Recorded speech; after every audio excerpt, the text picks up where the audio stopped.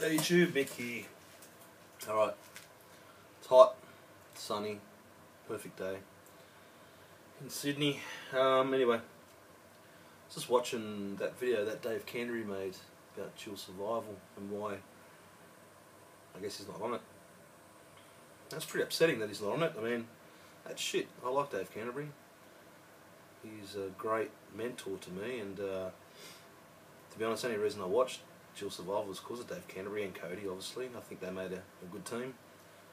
You know, they had their different views, but they worked well together, and you know, they were like a married couple. And now this new bloke's come on board, and I was actually just watching one of their new episodes, and yeah, it just looks weird seeing Cody Ladine without Dave, so that sucks.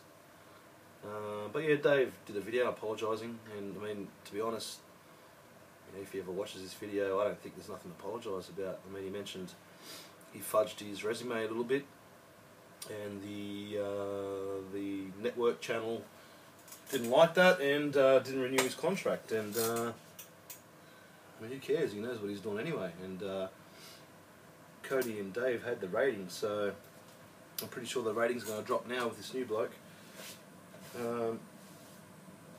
But you know, who hasn't fudged their resume to get a job, you know what I mean? I know I have, many times. Yeah, little white lies doesn't hurt. So anyway, sad thing, sad. I mean, Dave seems like a good bloke, and I'd love to meet him one day. I'd love to get over to Ohio, or if he can come here, and I don't know, it'd be great to meet up with the guy. And if I ever do get the chance, I'll definitely get over there and do a Pathfinder class. Likelihood of that happening is probably 1% chance, but anyway, we'll see what happens. You never know. I need to get back to America one day, but yeah. So just a quick vid, you know. It sucks that Dave's not back on dual survival, and you know, it was a very brave thing for him to do, to make that video and apologise and this and that, which again, I don't think he had to apologise, but it was just good to know why, you know, he wasn't on the dual survival show again. And obviously there must be more reasons than just fudging your resume. I mean, that can't be the only one. But yeah, but Dave, if you do watch this video, mate, you've got my support, and you've got support from people around the world, especially Australia. I know that for a fact. You know, everyone knows the 5 C's of survival because of yourself. Everyone knows the 10 C's of survival because of yourself.